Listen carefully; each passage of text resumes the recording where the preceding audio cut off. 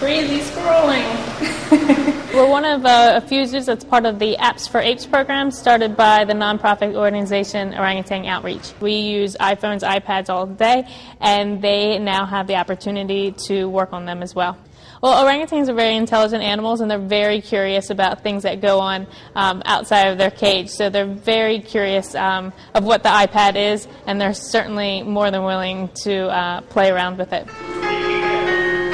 So one of, or a few of their favorite apps tend to be musical apps, so the piano, the drums, but also painting apps, and even just apps that have animal sounds. Day to day, they're really only hearing vocalizations that humans make and orangutans make, or maybe their neighbors, the gorillas, make. But to have them hear pig sounds or parrot sounds, I think really gets their attention. Museum fishies.